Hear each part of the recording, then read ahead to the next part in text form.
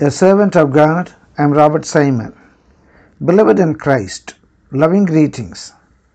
In Matthew chapter 9 from verse 20 to 22, in 3 verses, and in Mark chapter 5 from verse 25 to 34, in 10 verses, we read about the record of a miracle where a woman suffering from issue of blood for 12 long years was healed.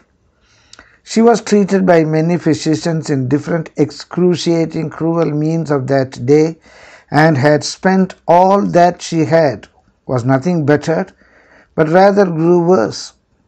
Her confidence level of healing must have been totally shattered. All hopes are lost. She was also left behind. She was also left with no provision for further treatment. This is the scenario and background and in which she had heard of Jesus.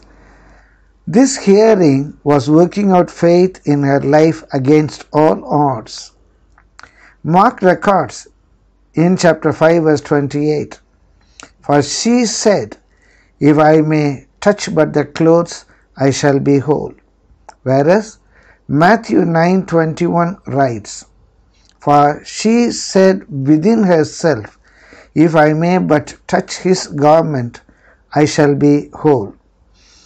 Apostle Matthew, the gospel writer, who was addressing this gospel primarily to the Jews, was very careful to include this phrase, "said within herself," as this disease was by the Jews reckoned unclean and untouchable. She, hence, could not tell anyone else, but said within herself, "If I may touch but his clothes, I shall be whole." But the word Matthew used in Greek, which is translated "said" in English, is a very powerful word. The Greek word is lego. It means to say, to speak affirming or maintaining, to teach, to exhort, to advise, to command, to direct, to point out with words, etc. The parallel English expression could be simply, someone means to say something rather than saying something. Let me repeat it. The parallel English expression could be, someone means to say something rather than say something. She was not thinking within herself positively, but saying to herself very emphatically, "If I may touch but his clothes, I shall be whole."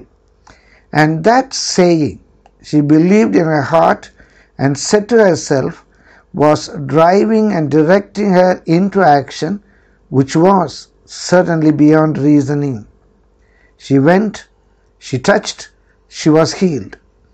In Matthew 9:22 and in Mark 5:34, Jesus said unto her, "Daughter, thy faith hath made thee whole."